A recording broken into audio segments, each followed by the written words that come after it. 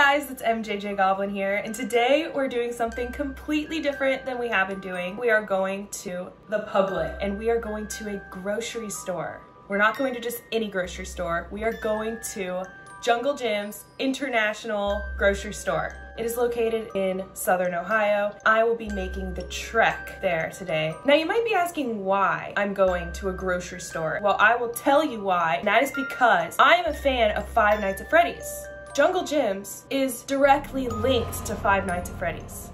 That is because it is packed to the brim with animatronics. Now, if you were the security guard at Jungle Jim's or even the janitor, you might experience some Five Nights at Freddy's situations, such as quirky animatronics at night or having to be alone with the animatronics at night. Basically, I'm going to be bringing you guys to Jungle Jim's. We're going to be going and filming the animatronics, and if you are a video game developer, I am begging you to create Five Nights at Jungle Jim's so that I can then play it on my Twitch account. Let's go, let's hit the road. I'm gonna be showing you guys everything in there, all those spooky animatronics, so let's go.